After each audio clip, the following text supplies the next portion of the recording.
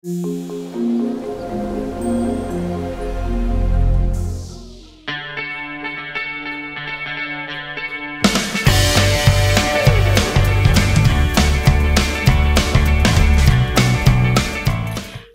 guys! Welcome to my channel. Eto na naman po tayo. I'm sharing to you yung aking mga favorite na MAC lipstick. So, we'll do some swatches and a little bit of review sa aking mga collection ng MAC lipstick. Actually guys, hindi naman to siya binili in one time. Alam naman natin na ang MAC is very pricey. It's more on a high-end lipstick product siya. Etong collection ko na to is way back since 2013 pa yata, since I bought my very first MAC lipstick, and it's in the shade of Lady Danger. Try natin siya from nude to red na lang. So, since na pinaka-first kong na bili yung Lady Danger, why itatry na lang natin siya sa huli. Kasi mag-start na lang tayo sa nude. Okay. Yung pinaka-favorite ko dito sa nude is yung Cosmo. Cosmo is an amplified finish. So, warm mid-tone, peachy pink siya. As you can see, ayan, napakaliit niya na. Kasi nga, gamit na gamit ko po siya. So, let's try this on. So, it's an amplified finish. So, hindi siya drying. Kasing drying ng matte na finish. Ayan, peachy. Actually, napaka-paborito ko ang shade na ito. Lalo na sa everyday na look natin.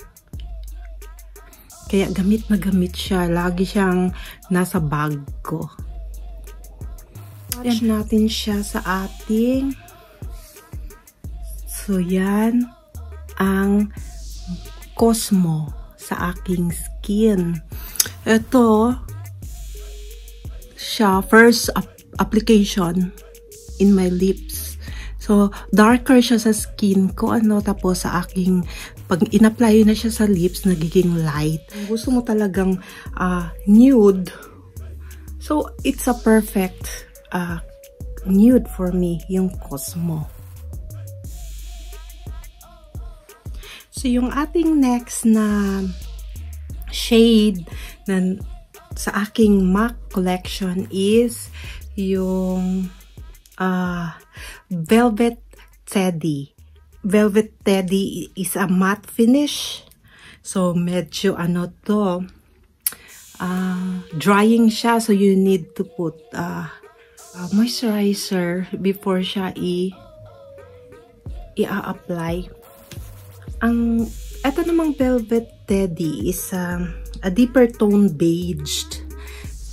So, I have here medyo mas malapit na darker color sa kanya. So, papatungan na lang natin siya para parang hindi naman siya masyadong light sa ating lip.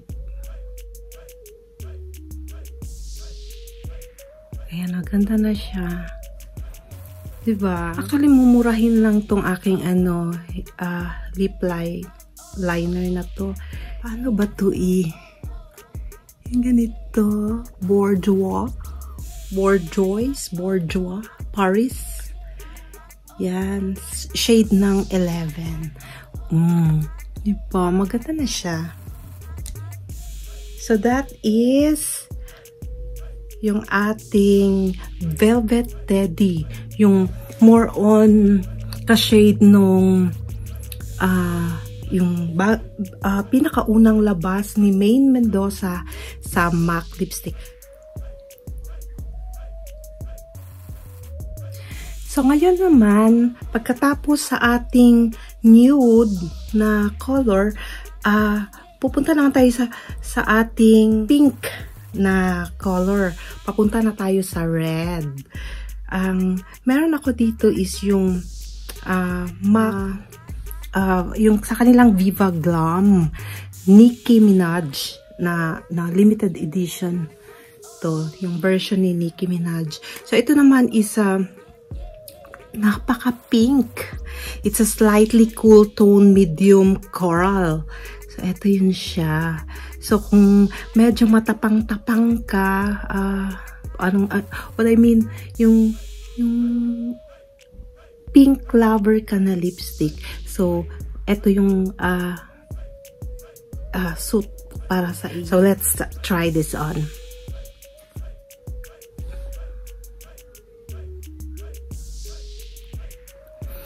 Diyos ko Lord, parang Barbie na eng-eng nito. O ayan, sa swatch din natin siya. Ayan siya sa aking swatch, sa aking skin. Maganda tapos pero pag sinuot na siya, parang nakakatakot. Ito palang etong Viva Glam Nicki pala is a satin. It's a semi-matte finished.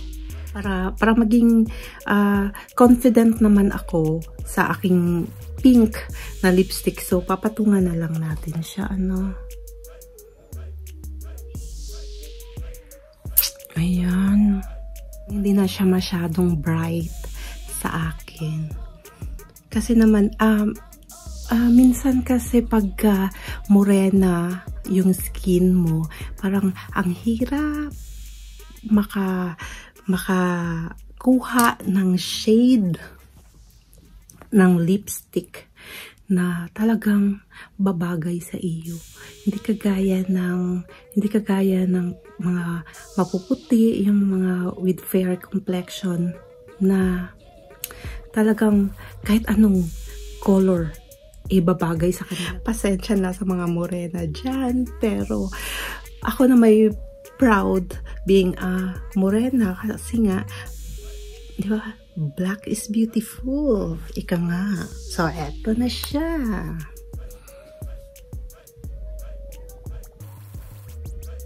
Okay, now let's move on. Okay, ready na ba tayo sa ating red?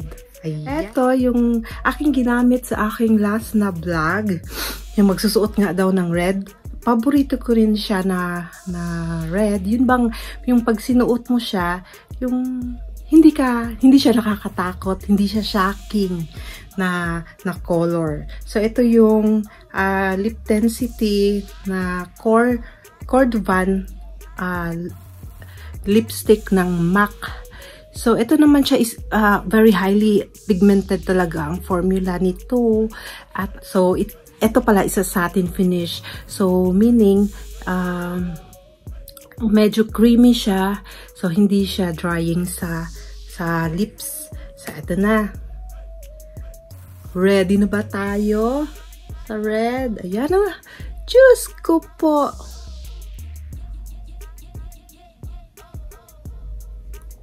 Ooh. Oh, Jesus Christ. Pero gusto ko talaga ang pagka-red nito.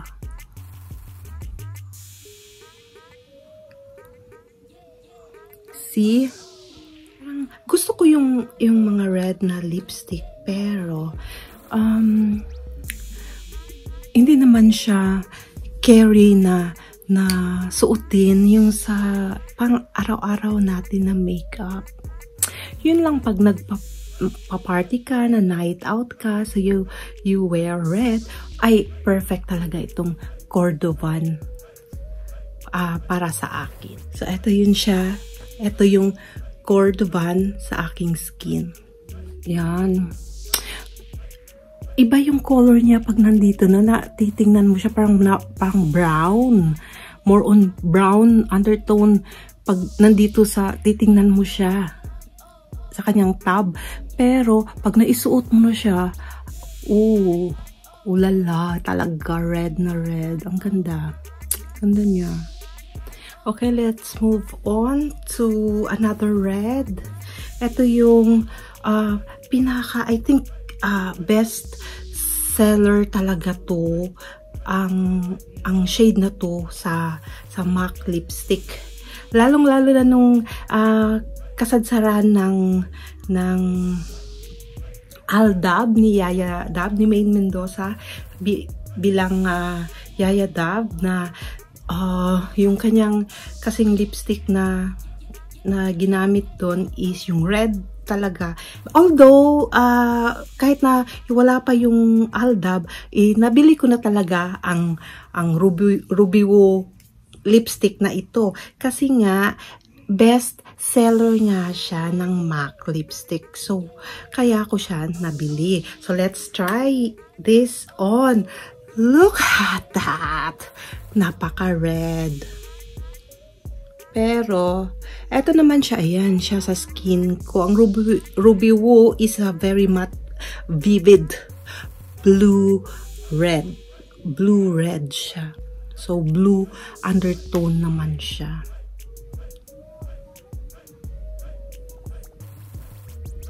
Oh. Ayan, kamukha na ba natin si Maine Mendoza?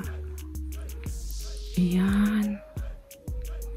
At saka ito yung red na pag yung hindi naman kaputian yung iyong ngipin, pero pag naisuot mo siya, puputi yung ngipin mo. So, ito yun siya.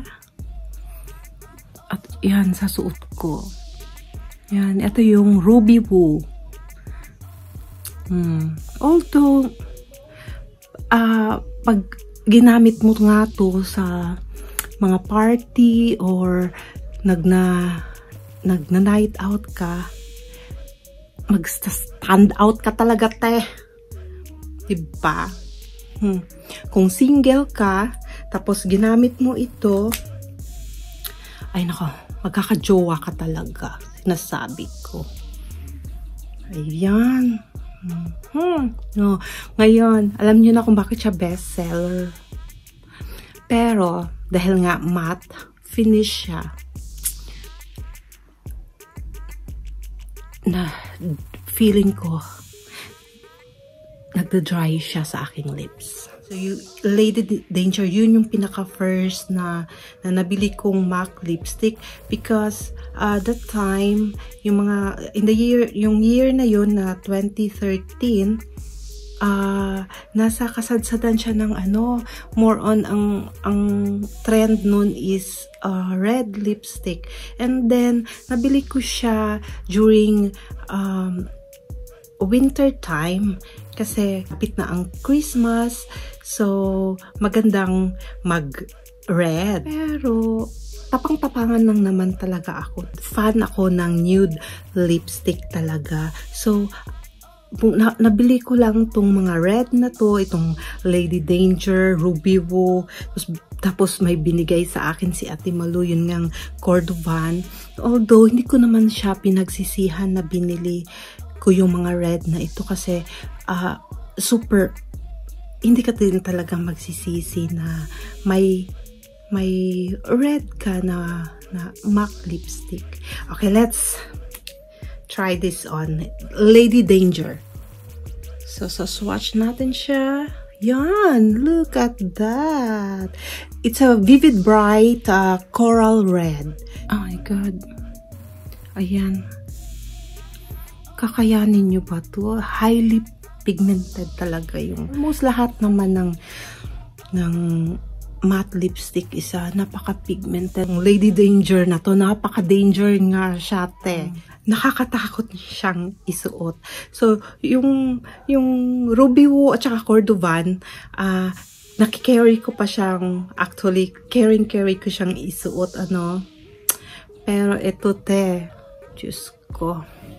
Pang lang to, te. Naiisuot ko lang to yung pag tinitis ko yung aking husband. tulog na tayo, be. Ganon. Ito yung aking 6 na collections ng MAC lipstick. So, nakikita nyo naman kung ano yung pinaka-favorite kong suotin. Pinaka-favorite kong gamitin kasi masyado na nga siyang paubos na. So, yun lang po. Sana po nag-enjoy kayo sa aking video. Thank you po for watching!